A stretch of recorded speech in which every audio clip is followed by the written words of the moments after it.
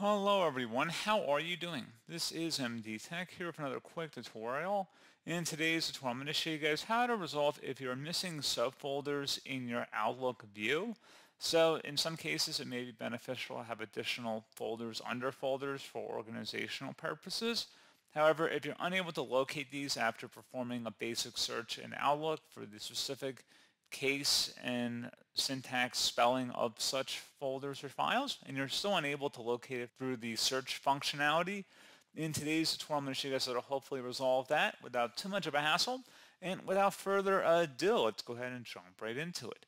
So all you have to do is open up Outlook, whether it's through Microsoft 365 or the desktop app, doesn't really matter.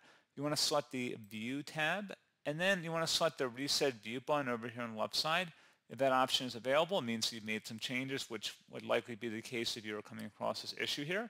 Go ahead and select that, and then it would reset the view back to default. And then hopefully once that's done, you should be good to go. You may need to restart the application if you're still experiencing an issue. But like I said, that should pretty much be about it for this tutorial.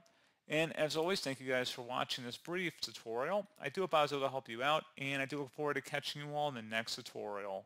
Goodbye.